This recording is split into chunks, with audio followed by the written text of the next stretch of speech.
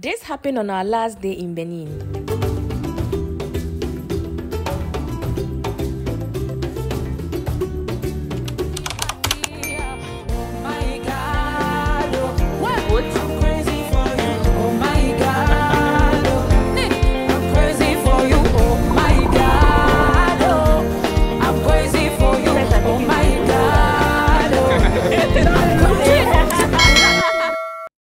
So as I said, my name is Quidah and I'm very happy to meet you in the temple of Python. In this temple, we worship and we pray a snake that we call royal python. They are a snake, but they don't harm people. They don't have teeth, they don't have poison. Okay, they don't bite at all. We worship them because in the past, they protect the kingdom.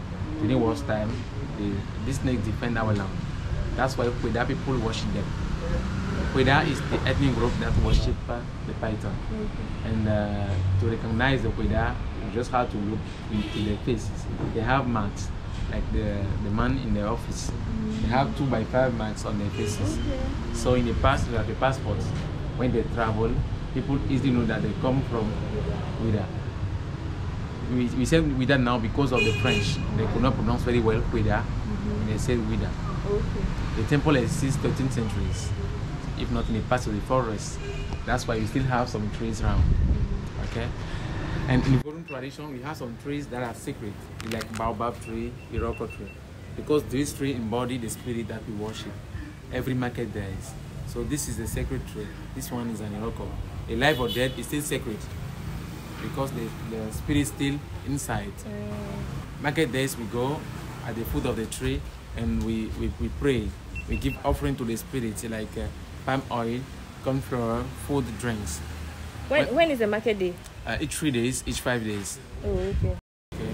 Inside we have 2 types of python. This one is a female that we call dangbe dre. Dangbe dre is long, while the male is short. We call the male dangbe bong. Dre means that it's long, bong short. Oh, okay. Yeah, so inside is a shrine. What is the spirit that we worship? Today is not market day, that's why the door is closed. If not, every market day we open the door and the priests and those who are initiated, they go in to do ritual. And every 7 years we have a big ceremony of purification. During this ceremony, we return the jar and we put it out. And the priest first of the temple, the woman in front, she chose 41 Ogu in Wida. But in Nigeria, for Nago Yoruba people, they call it Ogu Orisha. In Eri, in Brazil, they call it Ogu Ferai. Okay.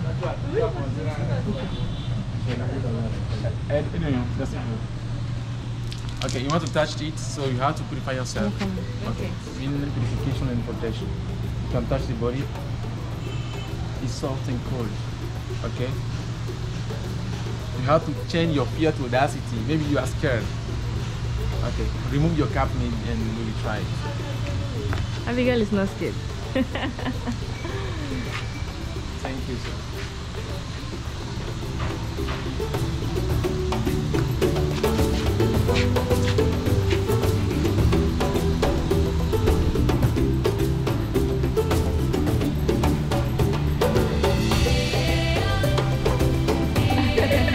Guys, it's my turn next. What is going on? Okay. Let's calm down. No, relax. And now spine. That's your move there. Go ahead.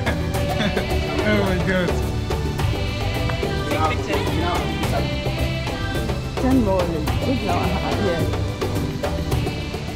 I mean, yeah, that's fine. It's fine. Yeah, it's fine. So we take off our shoes before entering the snake.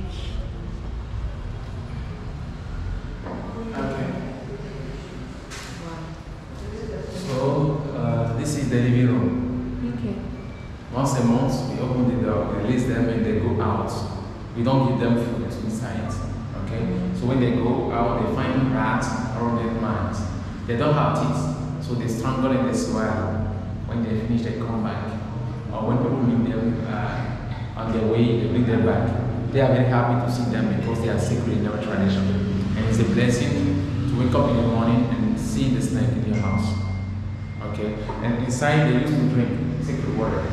They drink this water, and with this water you can make wishes. If you have some wishes, and you just get down, you purify yourself, and you ask what you want to the deity. Okay, but only for good purposes. You don't pray in the bad way. When you finish, you let an offering. It's a money, but any amount to be grateful to the spirit. Okay, and each month they change the skin. They change the skin, and sometimes we use the skin to continue the ritualistic science. Okay, they live like human beings, and the medium age is about 30 to 40 years. So when they die, normally we don't say that the python die in our tradition. They travel because they are spirits. So when it happens, we bury them. This is the cemetery, and we bury the snake like human beings with all respect. We have some feasts of ceremony that we do before we bury them. So how many pythons have died here? I can't estimate. I can't, because the temple exists since 13th century. It's a lot. Okay. Once a month when we release them, because of the new main road, people can cross to them. So when the accident happens, okay, then they'll bring it here, and then they'll purify yourself here, and then they'll bury it here. Okay. And outside, we have the baobab tree. Just out, you can have a look. This baobab tree out. It is 600 years old baobab. So they have a souvenir market. How much is this one? 2,000. 2,000. Safer.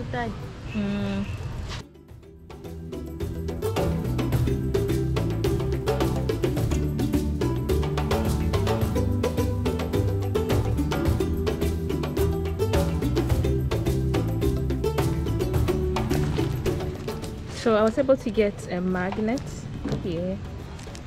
Yeah, that's the only thing that has a Benin written on it. So.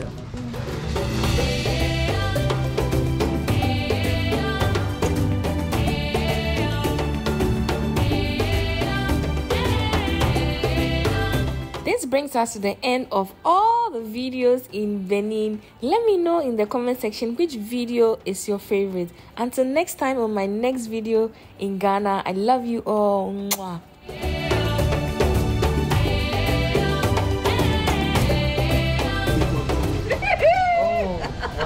What is going on? Okay. Let's calm down. No, relax. And now spine. That's your moves, yeah. Go ahead. Oh my god. Take pictures. 10 more, like, wait now, yeah. I mean, yeah, that's fine. It's fine.